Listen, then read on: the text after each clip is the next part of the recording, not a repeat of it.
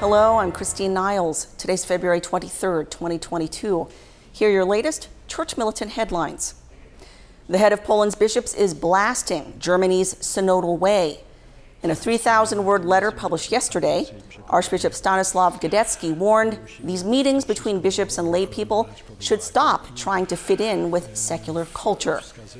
Let us avoid the repetition of worn-out slogans and standard demands such as the abolition of celibacy, the priesthood of women, communion for the divorced, and the blessing of same-sex unions. In Scotland, a Catholic official is denouncing a law designed to cover up underage sex. A spokesman for the Scottish Catholic Church condemned the government after it told teachers and police not to tell parents when their children, as young as 13, say they're having sex.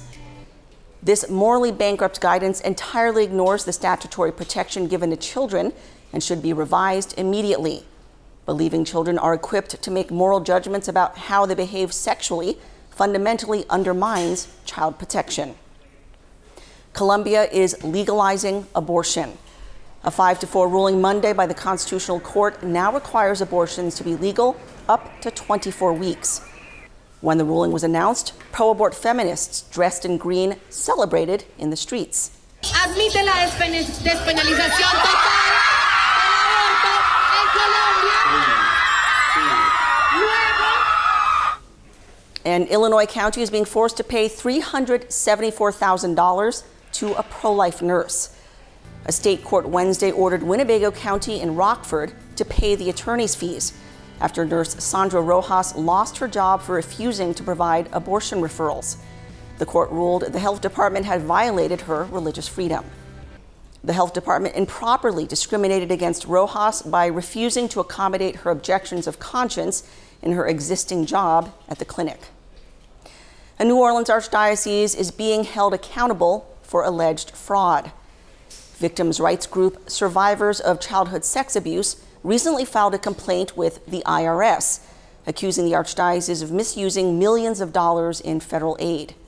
Last year, the DOJ accused the archdiocese of obtaining $46 million more in government aid than it should have after Hurricane Katrina. Now victims are asking the IRS to take a look. Pope Francis is appointing a new bishop in South Carolina. Yesterday, the pontiff announced Father Jacques Fabre will become the newest bishop of Charleston. He was a Haitian immigrant in the 1990s and a former missionary.